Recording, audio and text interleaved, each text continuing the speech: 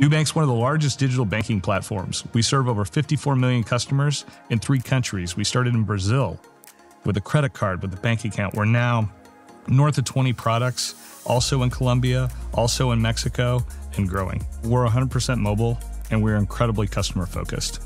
We built a differentiated technology stack that is 100% proprietary to Nubank.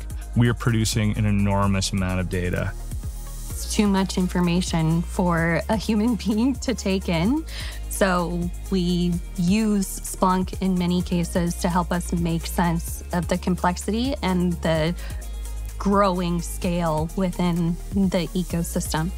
So look, some of the complexity we face, with microservices, as an example, is we have data coming in from, hundreds, if not thousands of locations.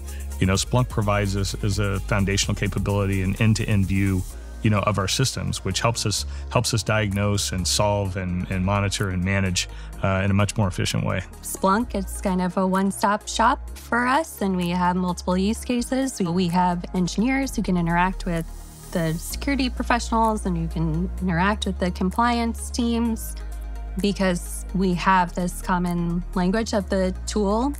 You want to create an environment where builders can build. The trade-offs between innovation and security and resilience are imaginary. You have to have secure and resilient building blocks in order to innovate.